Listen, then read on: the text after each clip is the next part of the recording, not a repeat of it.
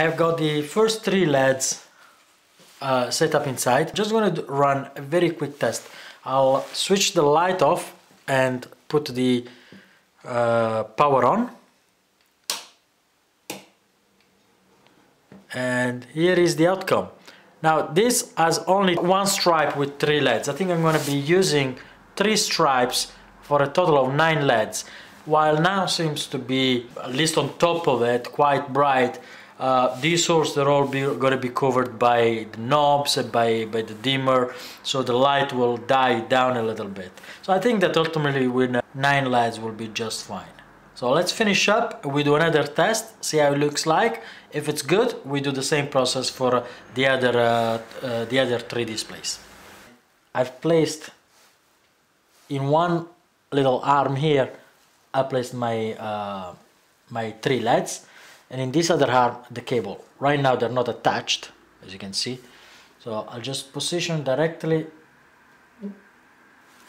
on the little metal thingy, and when I'm happy I'll solder them together. This might take more than once. As always, I make it a little bit warm first.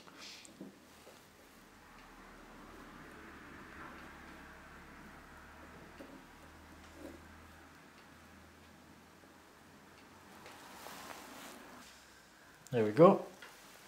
This is done. Now we attach another cable.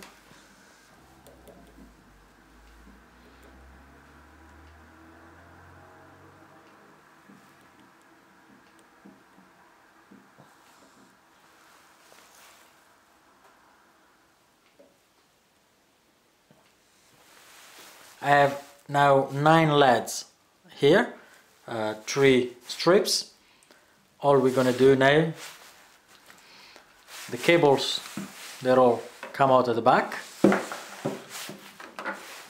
We're going to put the plate on top of it. I'm going to screw the plate with the screws that I've just painted. And we're gonna start with the first connections and then test the entire first panel for the first time.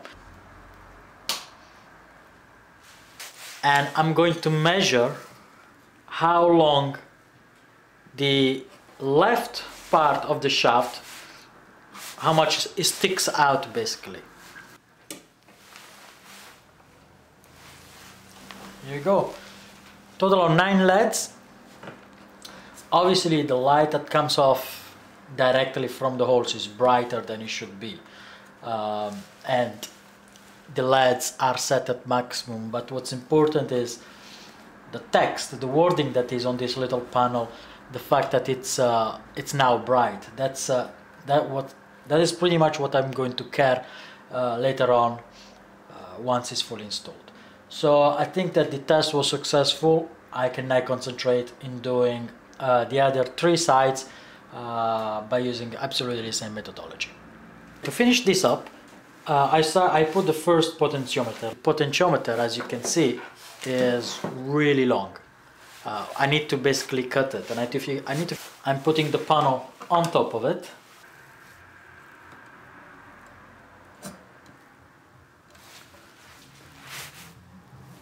That is 27.84. Then I'm going to see, this is the knob that we're going to put on top. I'm going to see how deep the hole is, and that is 7.84. The previous measure minus this measure is going to give me how much I need to cut off this. I'll leave just a little bit longer because I don't want the cap here to actually touch here. I want it, let's say, a millimeter maybe off the plate, so I'll leave it a millimeter. The potentiometers are now all in and working. They're nice, strong, but what I did on the back side, I've added a strip of wood. Now I could have, I don't know, used epoxy or some type of glue and just stick them.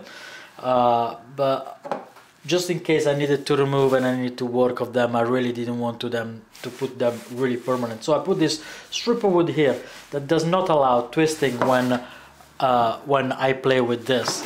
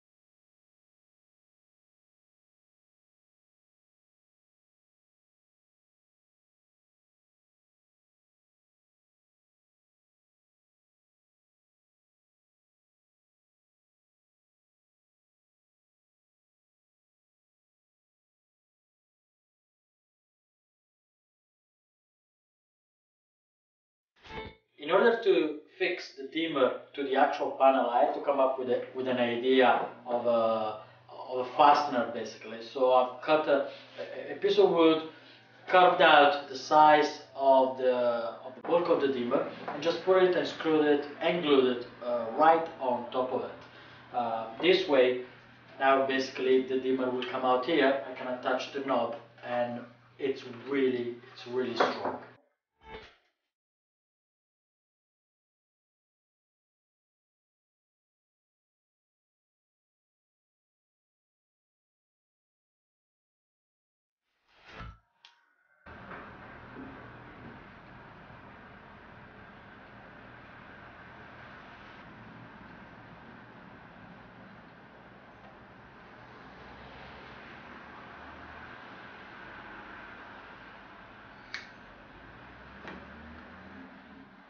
So we finished the dimmer, and as you can see, as you've seen from the test, I'm very happy with the results. So guys, if you like this video, I'd like you to subscribe so you won't miss my next video coming out. You'll be notified every time I do so, and you're not going to miss the next part of this project, because what we're going to do is we're going to work on the 4 potentiometers. So we're going to connect the potentiometers. We do the wiring at the back here, and then we will wire the other side to a POSCI card. Once again, thanks for watching, and stay tuned for the next video.